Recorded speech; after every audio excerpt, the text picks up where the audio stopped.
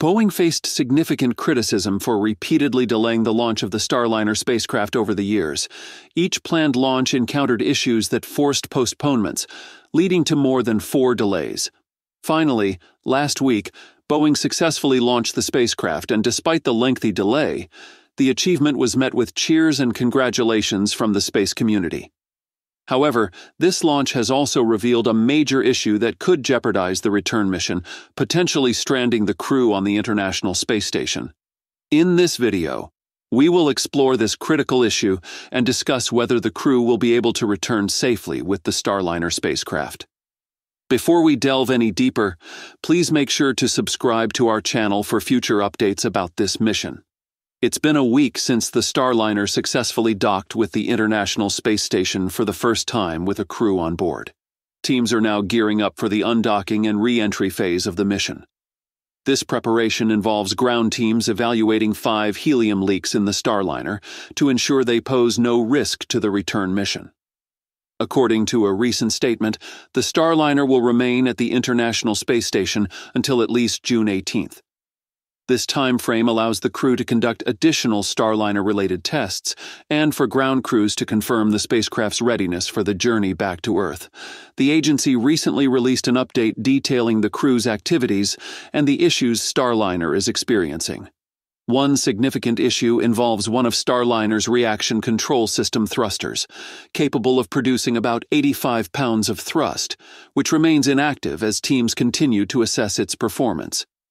Ground teams plan to fire all 28 thrusters post-undocking to gather additional data on the service module thrusters before they are expended in the normal course of operations. In addition to these reaction control system issues, the current mission also revealed several helium leaks. Initially, one leak was detected before launch, which was managed through a detailed plan. Upon reaching orbit, 2 more leaks were discovered, necessitating the closure of the helium manifolds during flight to prevent further loss. These were reopened before docking to allow for normal operations. During the first uncrewed test flight in December 2019, Starliner encountered multiple issues. One major problem was a software malfunction related to the mission elapsed timer. The timer error caused the spacecraft to miss its orbit insertion burn, which led to an 11-hour mismatch and ultimately prevented Starliner from reaching the International Space Station. Additionally, another software error involving the thruster valve mapping could have led to a catastrophic failure during the disposal burn of the service module if it had not been corrected in flight. The second uncrewed test flight conducted in May 2022 aimed to address the issues from the first test. However, it also faced challenges, including failures in 5 reaction control system thrusters during the spacecraft's approach to the International Space Station. Through a series of hot-fire tests, 4 of these thrusters were brought back online, allowing the mission to proceed safely. Manual piloting was required at one point to ensure a successful docking. Additionally, the second test experienced issues with the parachute system.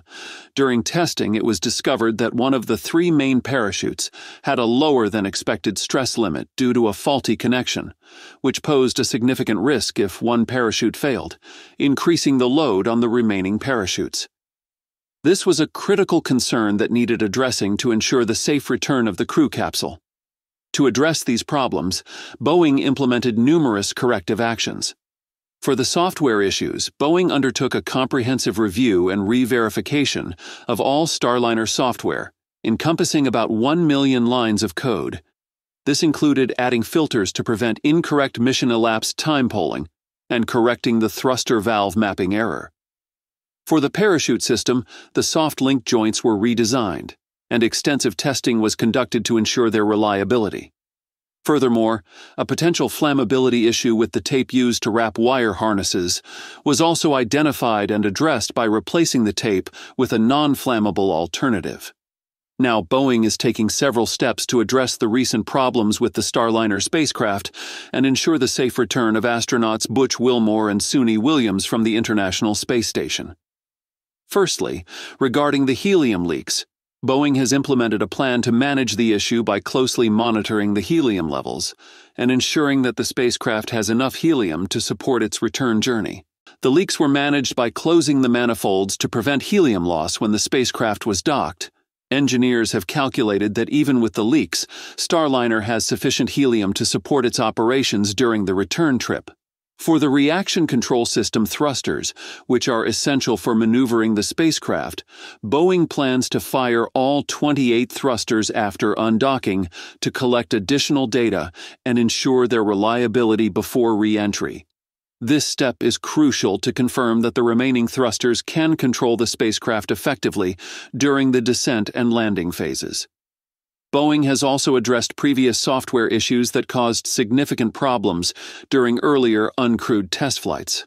The software for mission elapsed time and thruster valve mapping has been thoroughly reviewed and re-verified. As the undocking day approaches, the crew and ground teams will continue final preparations. The first step in the undocking process is to ensure that the docking mechanism is disengaged properly. This mechanism, which has kept Starliner securely attached to the International Space Station, will be carefully disengaged to allow the spacecraft to drift away from the station slowly and safely. This disengagement is a critical moment, as it marks the beginning of Starliner's journey back to Earth. During re-entry, the spacecraft will slow down from orbital velocity, and once in the atmosphere, the forward heat shield will be jettisoned. 2 drogues and 3 main parachutes will then slow Starliner's descent further. Assuming a successful touchdown, Starliner will be certified as an official commercial crew vehicle. The first operational crewed mission is planned for 2025 as part of NASA's Commercial Crew Program. It's important to note that even though Boeing received a much larger investment than SpaceX, they delivered the spacecraft almost years after SpaceX did. Boeing received a larger contract from NASA, with a total of $4.2 billion compared to SpaceX's $2.6 billion for the development of their respective spacecraft under NASA's Commercial Crew Program. This figure increased to $5.1 billion for Boeing after receiving an additional $287.2 million in 2019, when NASA considered cutting its losses with the Starliner program. SpaceX, awarded the contract in 2014 alongside Boeing, successfully launched the Crew Dragon in May 2020. Since then, Crew Dragon has completed multiple crewed missions, including flights for both NASA astronauts and private customers. In contrast, Boeing's Starliner has faced repeated issues, such as software glitches and propulsion system valve problems, during its initial uncrewed test flights.